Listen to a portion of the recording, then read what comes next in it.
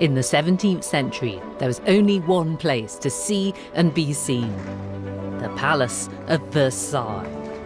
The greatest legacy of Louis XIV, the Sun King. Louis XIV spent a whopping 72 years on the throne. During his reign, he turned France from a country racked by civil war, its dukes and nobles constantly at each other's throats, into the most glorious and powerful state in Europe.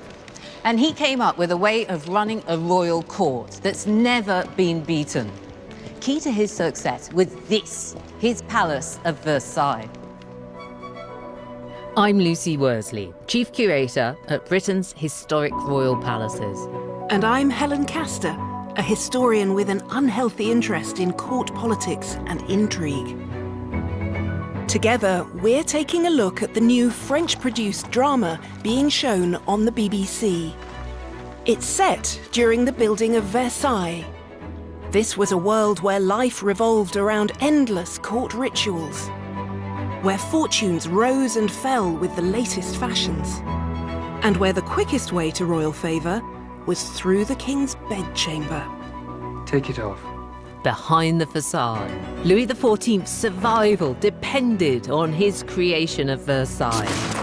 It was his power base, his safe house, and the gilded cage in which he trapped his enemies.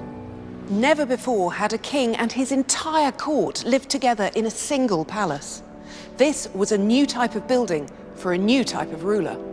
It was a huge risk. It could all have gone horribly wrong.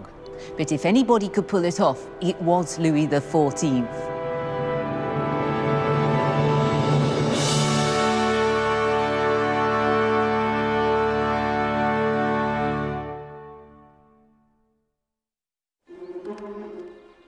Louis's palace at Versailles sprang from surprisingly humble beginnings. Even the king's only brother, Philippe, was in for a shock. I am about to drag this country out of the darkness and into the light. We must build our own destiny right here. A new France will be born, and this palace will be her mother. A palace? That one. Our father's hunting lodge. Versailles.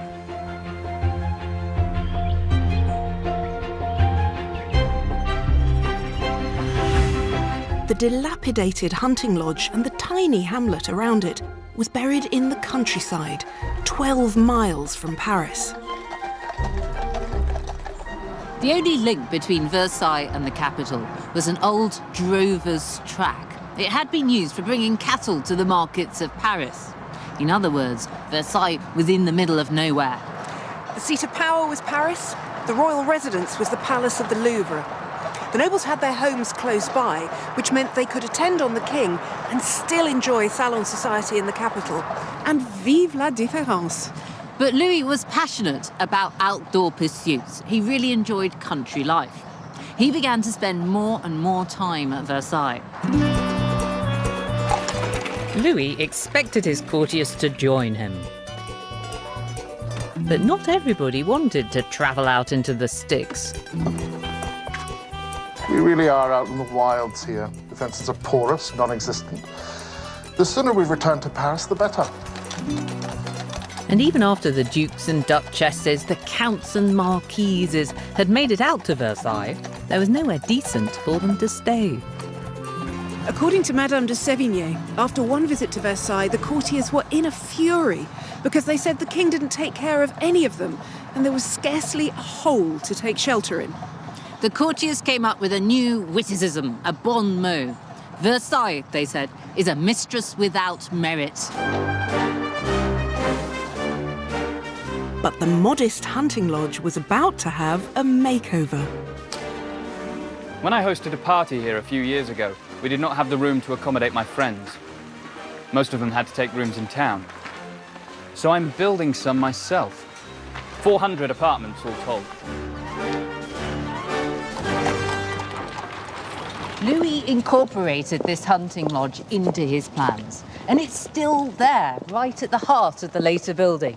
Louis added additions that are still known as the envelope, literally enveloping the original building.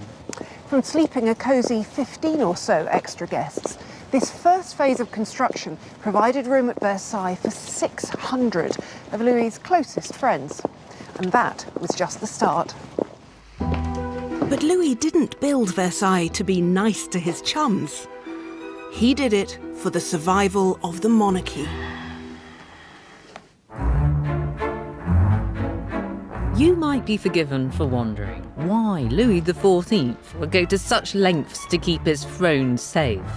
As a royal historian, it's hard to think of another ruler who comes across as so supremely confident. Louis inherited from his mother a passionate belief in the divine right of kings. The idea that kings were like little mini gods who ruled on earth. In case anyone had missed the point, at Louis's birth, he was given the name of Dieu donné, given by God. This is because, miraculously, he was his parents' first surviving child after 23 years of marriage, a gift from God indeed. Louis took these ideas very much to heart. Louis' self-glorification knew no bounds.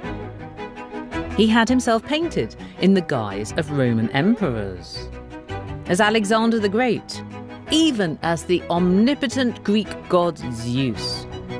No hero was too glorious, no god too mighty to escape the comparison.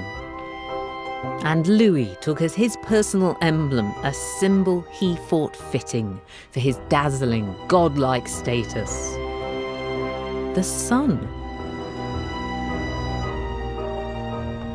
The sun is the center, the heart, the mother of the universe. Without its warmth and light, all life is gone. Man will cease to exist. One could almost believe he was talking about you.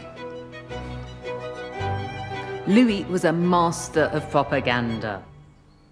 But don't let all this grandstanding deceive you. In some ways, it was a sign of weakness. If he had been absolutely powerful and totally secure on his throne, then he needn't have bothered. Louis had learned that being king was a dangerous business. Are you scared? Of course you are.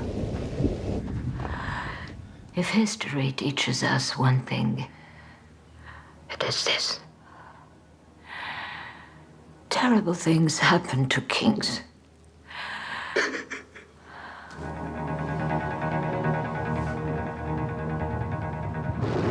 Louis's greatest fears were founded in the deep divisions within the country he inherited. In the 17th century, France wasn't by any means the unified nation we know today. Different regions had different laws, customs, even different languages. And vast parts of the country were controlled not directly by the king, but by great noblemen. The north and east. Who defies me there? The Duke of Cassel, sire, to my mind. He commands great influence. Half the nobility are in his debt. His family have occupied those lands since before memory. These nobles had huge independent powers in the regions they dominated. They didn't even have to pay the king's taxes.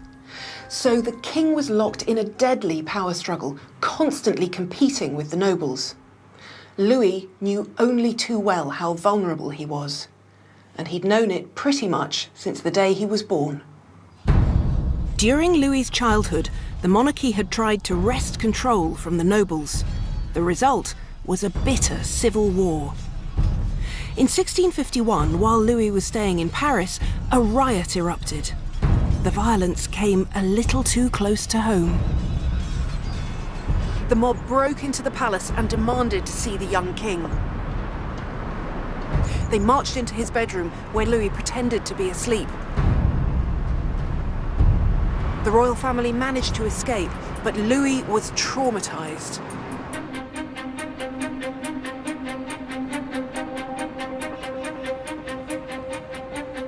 The incident had a profound effect on Louis. From that moment on, he saw Paris as a crucible of danger where the people and the nobles could plot against him. Never again would he let chaos and violence threaten his very being. For Louis, the safest place from which to rule was not Paris, but Versailles. We must lay our own foundation here.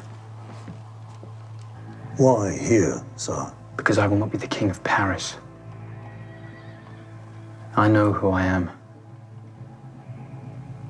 I am Louis XIV. I am King of France. To prove who was in charge, Louis made himself an absolute monarch. He declared he was the sole ruler of France and set about reining in the power of the nobles.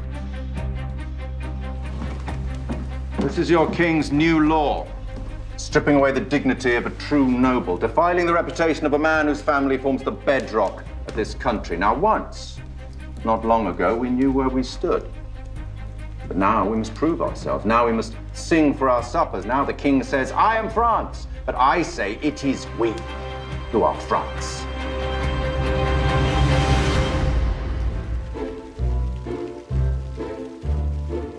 In this battle, Louis had some subtle new tactics in his armoury. Louis' solution to the problem of his nobles shows just how good he was at wielding what you might call soft power. He'd watched and learned from the mistakes of other kings, like Charles I of England, for example. He had taken up arms to defend his royal prerogative, and look what happened to him. But Louis wanted to wage war with refinement. He planned to devastate his enemies with his hospitality. He was going to overwhelm them with fancy titles that didn't necessarily mean anything. And above all, he intended to emasculate them by making them do trivial jobs in his household, here at his new country home of Versailles.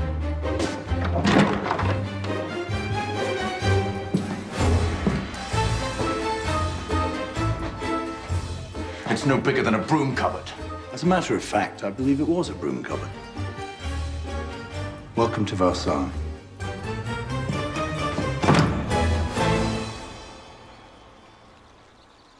Louis loved to play the host. He kept his courtiers busy with gambling, feasting, hunting, and to top it all, fabulous parties.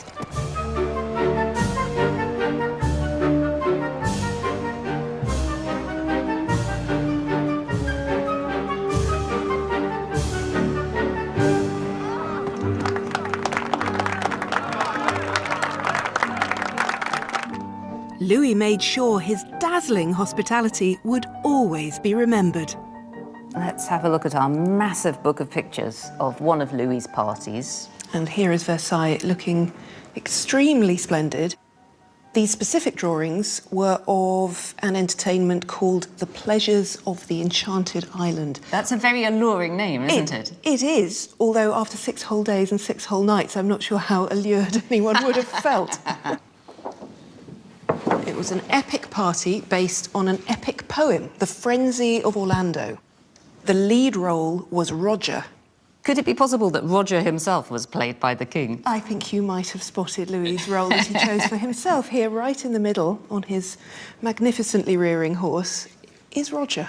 I wonder who is in charge of casting.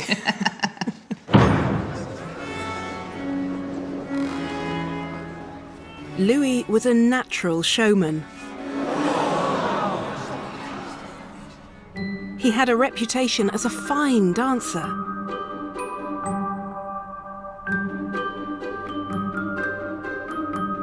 And he never missed an opportunity to display his talents.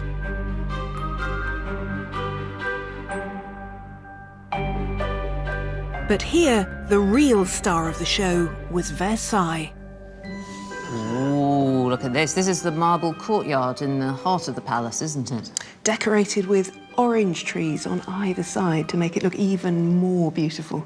It's splendid. Hundreds of candles all round the top. Look at them standing on the ledges inside the windows. It is truly, it was beautiful enough before, but now it's transformed into a nighttime spectacular. And look, here's an orchestra, so this is a musical performance. And they seem to be dancing on the stage. Oh, it says it's a ballet, that's right. And a ballet, Alceste, a tragedy in music, composed by Louis's own court composer, Jean-Baptiste Lully, one of the greatest musicians of his day, only the very best for Louis. The king was at pains to make sure his guests didn't miss a single detail of his palace. One visitor gushed that the festivities astonished the spectators by their magnificence, novelty, and pomp.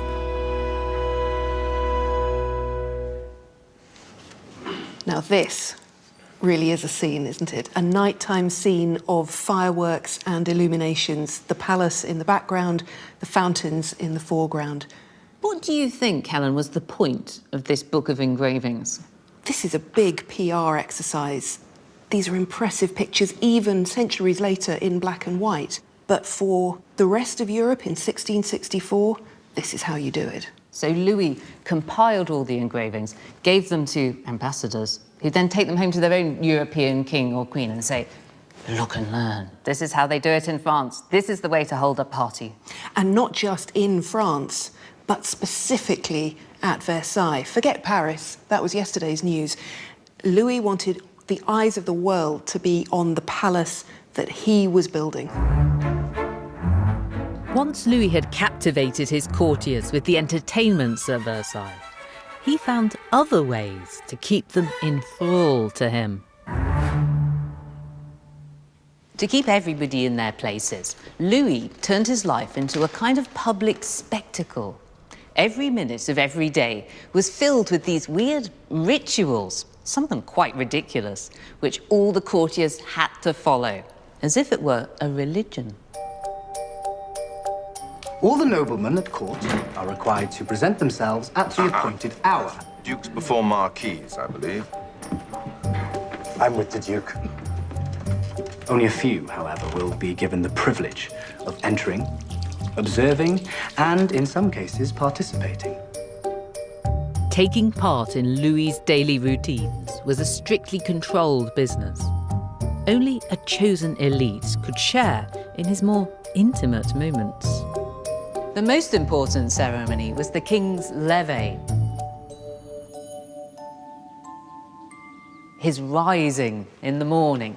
It was as essential to life at Versailles as the rising of the sun.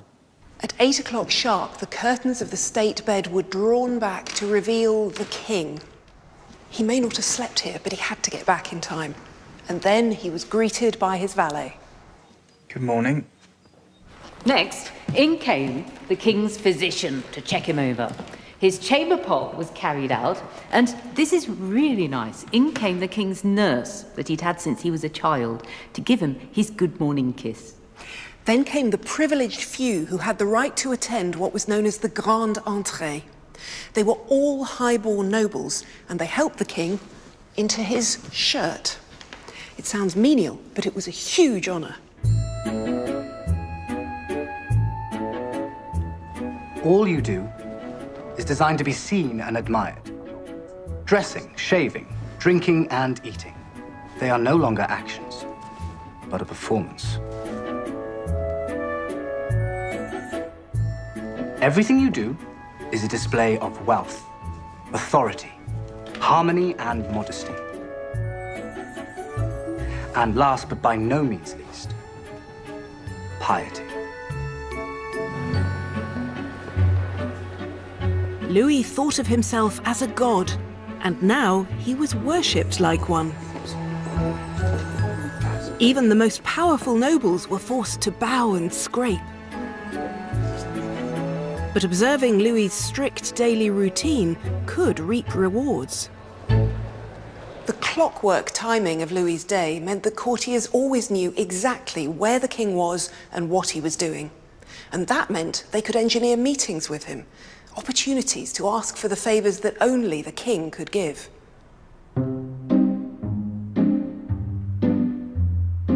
Like other monarchs, the king had the power to transform a courtier's fortunes.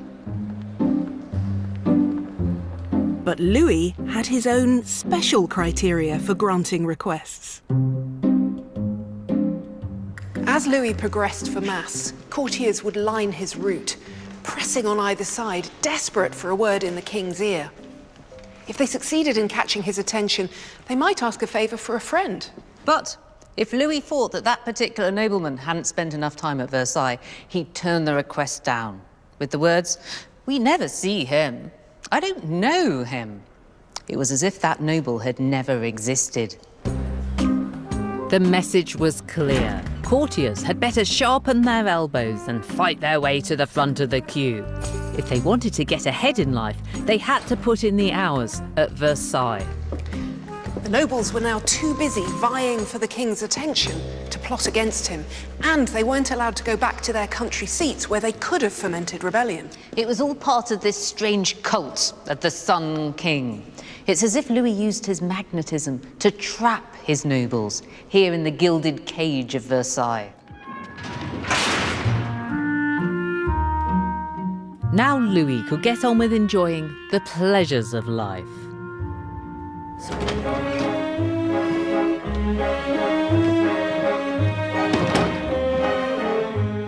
And there was nothing he enjoyed more than the ladies. He pursued one beauty after another, married and single, highborn and low. Not for nothing was his time in power known as the reign of love. Here are some of Louis's leading ladies. Now, kings of France often had two wives. One, a wife for business. In Louis's case, it was Maria Theresa of Spain. It was her job to represent an alliance with another country and to give him his official children, or heirs. But then he would have a wife for fun, a mistress, or in Louis's case, mistresses. At any one moment, the chief of them was called the maîtresse déclarée, the declared mistress. I think it's very French that she had a sort of semi-official job title. Louise de la Vallière was Louis's first maîtresse déclarée.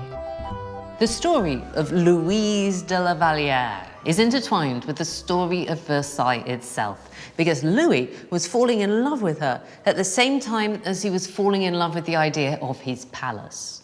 They held trysts there, and the magnificent party, the Pleasures of the Enchanted Isle, was held to celebrate their love.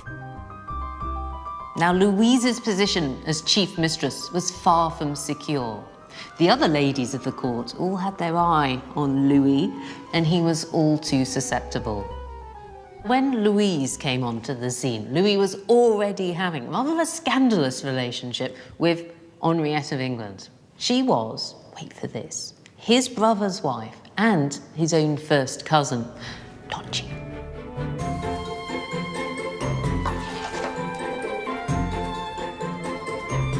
Spring is from.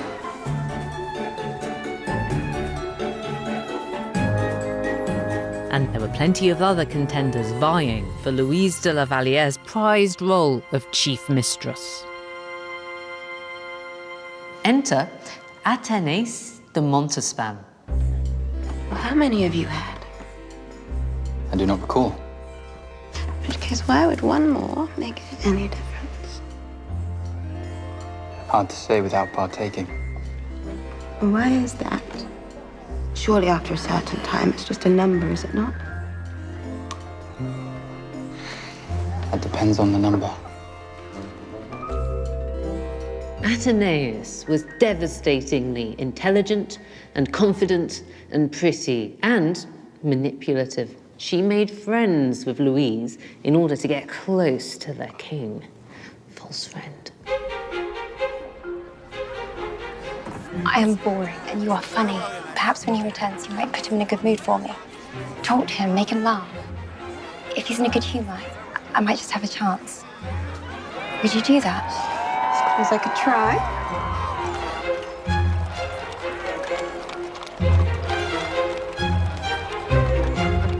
Now, Louis didn't stand a chance. He fell under the spell of Athénée. Very soon, he just had to make love to her 3 times a day. And he was so keen that he would start to undress her even before her ladies had left the room. And she was equally enthusiastic. It was said that her powder lit very easily.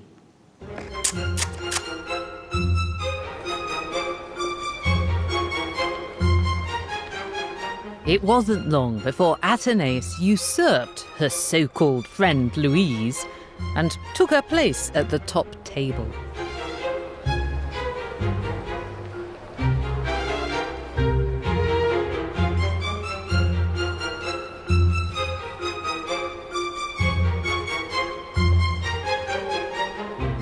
Athénée reigned supreme as official mistress for the next decade.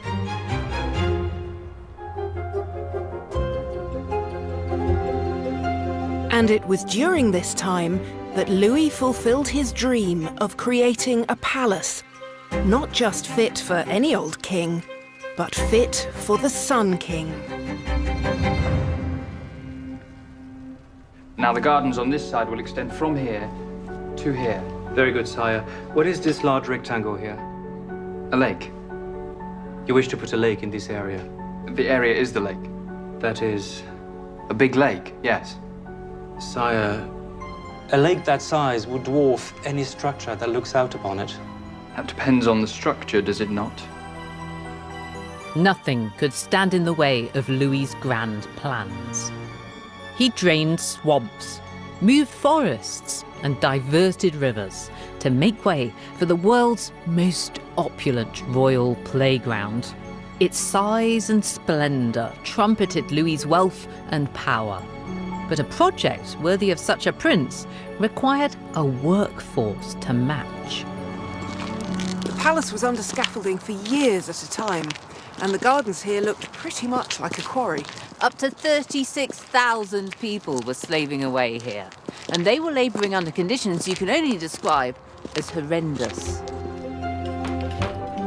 Builders toiled from dawn till dusk. A common bricklayer earned 5 sous a day, about the cost of a tiny piece of butter.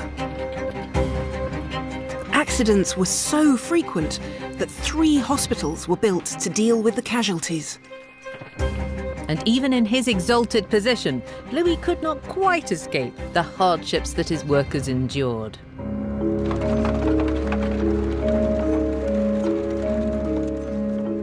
You say you are France? If you truly were, you'd know our suffering. You'd feel it in your bones, and you'd take the pain away. Builders went on strike in a bid to improve their lot. The grievances are many, sire. Many suffer from injuries sustained at their work that are as yet untreated. They claim that working conditions are too harsh, not enough attention is paid to their safety. Is this true? We lose half a dozen men per week, sire. Many more injured. From the archives, I've dug out a document that gives a real-life example of Louis being brought face to face with the human cost of Versailles. In the summer of 1668, there was an accident involving some of the heavy machinery in use at Versailles that's reported here in the Gazette of Amsterdam. We're told that there was an accident and some debris fell, and underneath it were caught 5 or 6 workmen, ouvriers, who were écrasés dessous. Écrasés, what does... Crushed. Crushed underneath, crushed to death. 5 or 6 of them, my 5 goodness. or 6, and that's all we're told, one sentence at this point. But we get a little bit more detail a few days later, when the king was confronted by the mother of one of these poor dead workmen.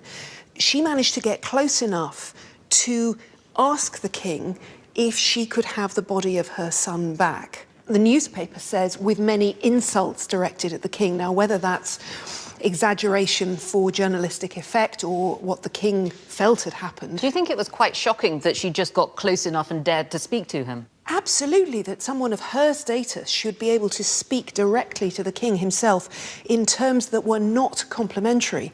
And it didn't go well for her. We're told that she was put in prison, where she still is locked up. the newspaper says. So hang on, Louis's machine has crushed to death this woman's son. She has asked for his dead body, and for that she's been put in prison. She has. The human cost of his great enterprises is irrelevant to Louis in comparison with his grand purposes. The question is, to what extent this is representative of something bigger, more characteristic of Louis's rule as a whole? Well, I guess you could say this is an absolute monarch doing his job. The needs of the state must come first. He has the power to override the trivial needs of the individual. But it does seem to me that there's something really cold and uniquely determined about Louis himself. I will not be pushed into the sea by a builder on a scaffold. Louis's determination and his ruthlessness made him many enemies. But he had ways of keeping one step ahead of anyone who might plot against him. You might think that surveillance is a modern concept, but Louis, who was insecure to the point of paranoia, kept a watchful eye on everyone. No one understood better than Louis that information was power. That is one of 948 journals, gathered by our services, detailing every single member of your court. Their height, weight, hair and eye color, their daily movements, from your valet to your cook's assistant, Madeleine Dubois. And Louis even knew everyone's innermost thoughts. How? Because all mail to and from Versailles was intercepted. Historian James Daybell is guiding me through the lost world of 17th century espionage.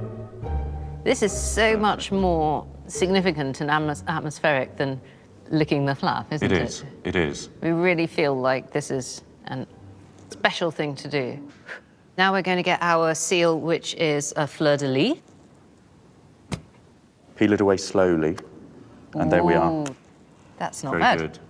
So if we got this letter in the post, you would know that I had sent it and that Yes. it hadn't been tampered And with. that it hadn't been tampered with, yes. Theoretically. So it's secure. But at the court of Versailles, we know that Louis's espionage masters were reading the letters. How did they do that when they were sealed up with wax? This is a dark art. We have an example of a letter from a courtier close to the king in which she warns a German cousin about this opening of letters. And she writes, just because letters are poorly sealed does not mean anything. They have a material made of mercury and other stuff that can be pressed onto the seal, where it takes on the shape of the seal. After they've read and copied letters, they neatly resend them, and no one can see that they have been opened. So that method involves making a replica of the original seal? Absolutely, and once you have that, you're then able to open and reseal people's correspondence all the time.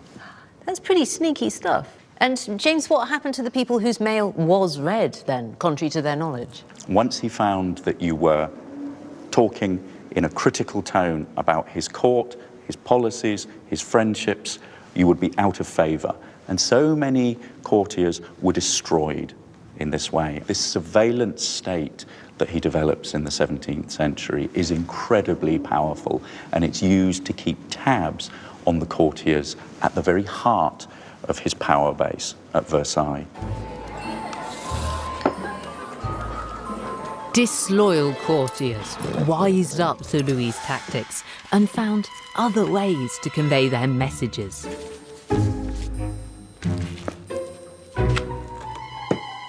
With all this surveillance going on, there was only one way to keep a secret. You had to write it in cipher. Secret code.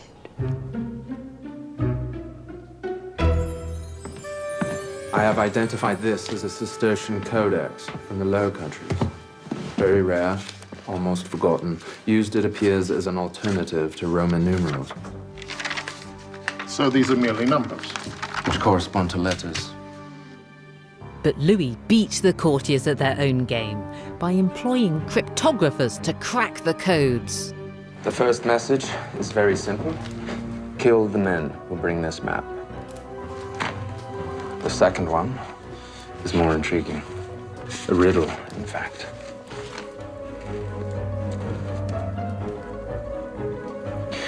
The end is near. Make your peace with God.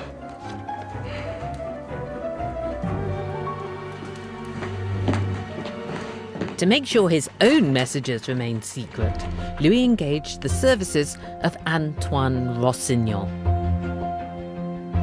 Rossignol was the greatest cryptographer of the 17th century.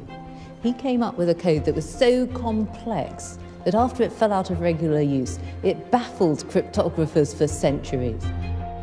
It was called the Great Cipher. All this secrecy sounds extreme, but it worked. After all, Louis wasn't assassinated. But the king's paranoia grew. In this world of fear and intrigue, who could he rely on?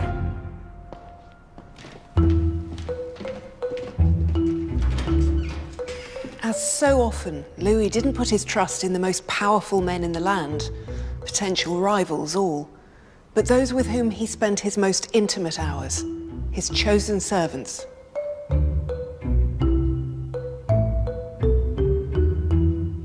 And there was one servant who was forever by Louis's side, his valet for over 40 years, Alexander Bontemps. Bontemps was the first to see the king in the morning and the last to tuck him up in bed at night. He was one of the few people allowed to go through the gate in the golden balustrade into the king's private area of the bedchamber. Bontemps himself slept just here on a camp bed. The first valet was the only person allowed to sleep in the king's bedchamber. Not even the queen could do that. Constantly vigilant, attentive to every need, he was like a faithful old hound. Sire, we received word the Parthenay family will arrive this morning. And will my goddaughter Charlotte be with them? Yes, sire. Little ray of sunshine. Bontemps' devotion to Louis dominated his life, almost to the exclusion of his own family. When asked one day how his wife was doing, he automatically replied, "I'll ask the king." You have a woman? My wife lives in Paris. With you? I live with the king. Now I am confused. Wherever the king sleeps, I sleep. This is as far as I go. His bed must be very crowded. Bontemps knew everything about the king's most private affairs. All personal correspondence went through his hands, and he acted as a go-between for Louis and his lovers. It was said that Bontemps was most secret, most faithful, and entirely devoted to the king. This was one of Louis's closest relationships. Pull up a chair. I said a chair, not a stool. A chair with arms.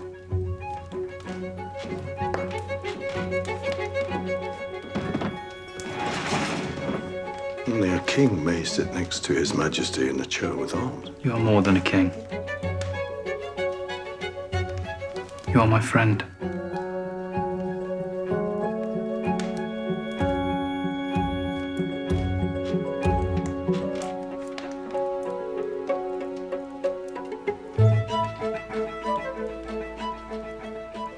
So could Louis XIV and his trusty valet really have been friends? What do you think? Kings were surrounded by servants all the time. There was huge intimacy there. But real friendship, the difference in status made that much more complicated. It does seem, though, that Louis was more at ease with his retainers than almost anyone else. And there is the evidence of the Duke of Saint-Simon, who says that the king loved his servants more than his own children.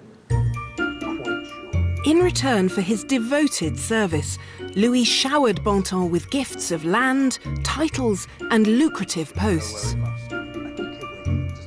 Bontemps could even afford a townhouse in Paris with his own staff of 12. Louis didn't just elevate his personal servants, he made a point of promoting ministers from more humble backgrounds. And his decision to promote them at the expense of his nobles brought about a change in the way that France was governed. It began what the resentful Saint-Simon called the reign of the vile bourgeoisie. Louis transformed life at court down to the smallest detail. He even changed what people wore, from the hats on their heads to the shoes on their feet. Louis's own love of drama and splendour was reflected in his wardrobe.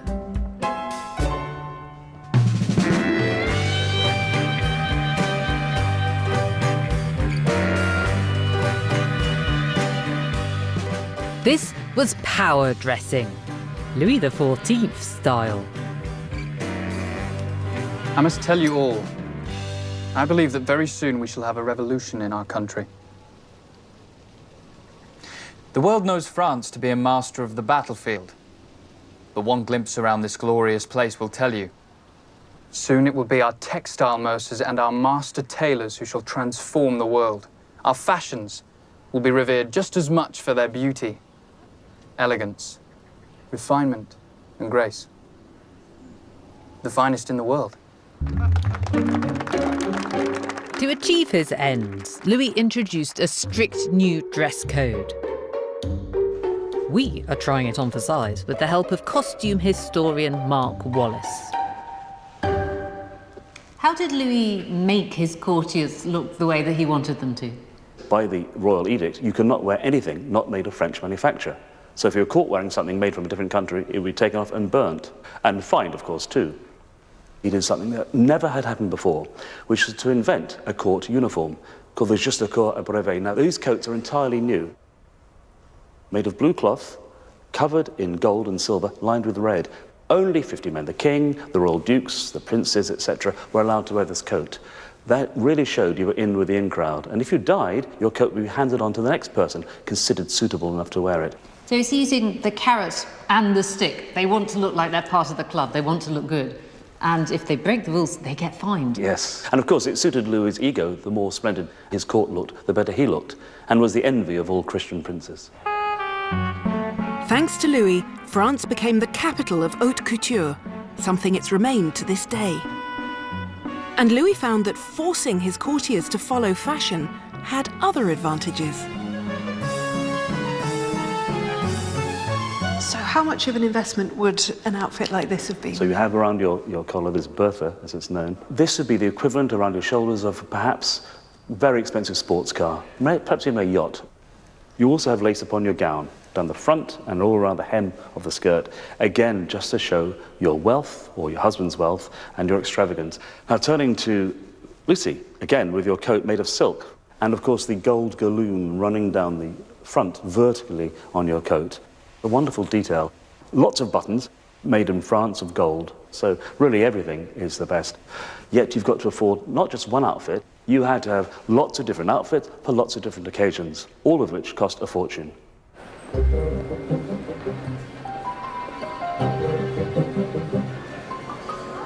This one is nice. We'll need more than just a dress.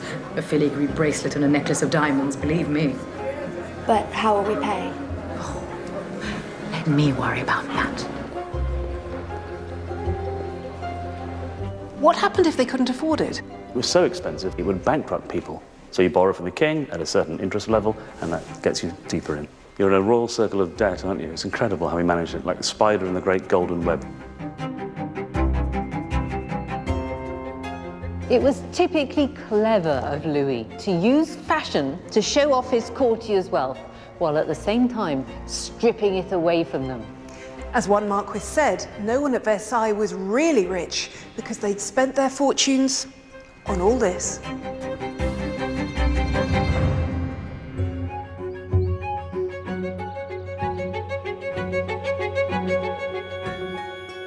The ruthless side of Louis's nature was also evident in his treatment of his closest relative, his brother Philippe. Now give it to me. I knew it. The minute you get the chance, you belittle me again. Brother, The magic word, what is it? Do not forget who addresses you.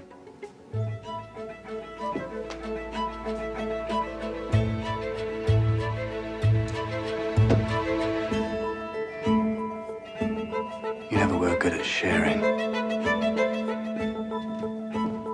Throughout history, the relationship between a king and his younger brother has been tricky. It's no fun being the spare when you want to be the heir. And the relationship between Louis and his younger brother was understandably tense.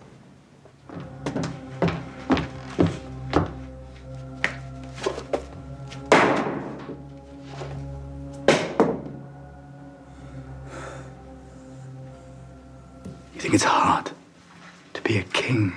Try being a king's brother for a day. The differences between Louis and Philippe were clear from very early on. Here's Louis as a little boy, and he's already dressed as a little king in his beautiful leather boots, his red breeches with gold fringing, his hat with the white plume. And at first glance, you might assume that this is his sister. It looks like a girl with pink cheeks and wearing a dress. But actually, it's Louis's younger brother, Philippe. Now, don't read too much into this. Little boys in the 17th century were put in dresses until they were old enough to be breeched, at the age of 7, put into a man's clothing or breeches. But in this case, the boy's mother was determined that Philippe should never present a threat to Louis. To this end, she nurtured his feminine side. She called him my little girl, and she always encouraged him to wear dresses. Philippe dreamed of being a soldier. In the 1670s, when France was at war with Holland, he demanded to join the action. Bon temps. I have a sword, armor, and a horse. Why the delay? When will I go to war? The king has not yet set a date. What am I supposed to do until then? In the spring of 1677, the French launched a rapid attack on enemy-held towns in northern France.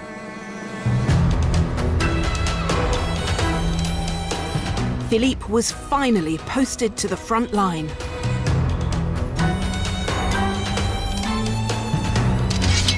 At the Battle of Cassel, he commanded the troops and personally led the charge.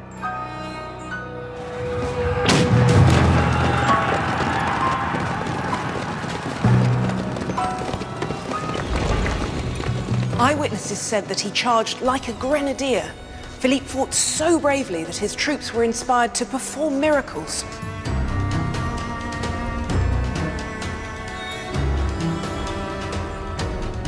The result? A complete victory against the Dutch. Afterwards, on the road back to Paris, people shouted, "Long live the king and Monsieur who won the battle." Louis didn't like the sound of that.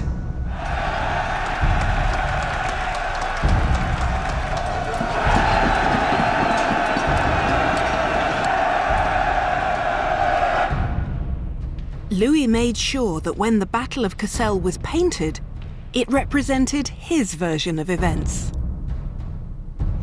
In this glorious painting, the battle rages, a gun is fired and a soldier falls. And here, in the thick of the fighting, is the king on his war horse in his white plumed hat. But in life, not art, Louis wasn't even there. The hero of the hour was Philippe. And where's he? Here, stuck in the corner, in his brother's shadow. Seen nursing a bump on the head at Versailles, Louis receives word of his brother's victory. We report with joy the success of the king's infantry against the troops of the Spanish. Siege is now laid to the town of Cambrai. At last, some good news. Most remarkable of all heroes present in the king's name is His Majesty's own brother, Prince Philippe, the Duke of Orléans, who has shown bravery on the battlefield. That's enough news for now. A true and everlasting hero. I said enough! And so it was in real life. Louis was so jealous of his little brother's achievement that he never again put him in charge of an army. No one could outshine the Sun King. If Louis was the sun, Philippe was the moon, only allowed to shine in his brother's reflected glory.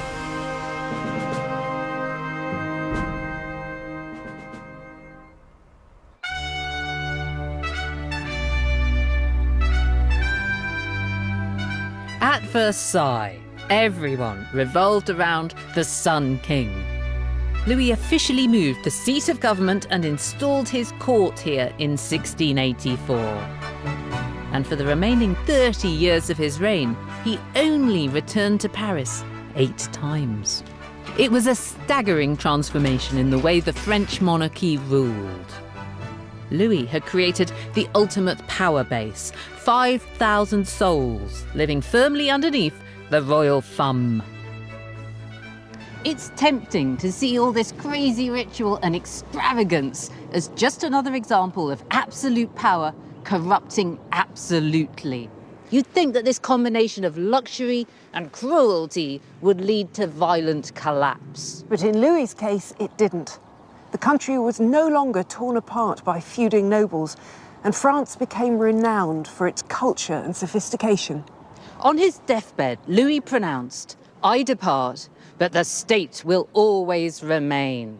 Well, remain it did, at least for a while. And what will surely always remain is Louis's Palace of Versailles.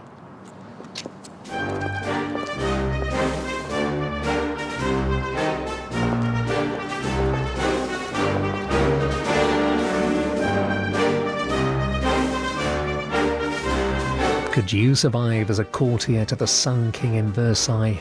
Go online and test yourself at bbc.co.uk/iwonder. And the first episode of BBC Two's sumptuous and epic new drama Versailles is available now on BBC iPlayer.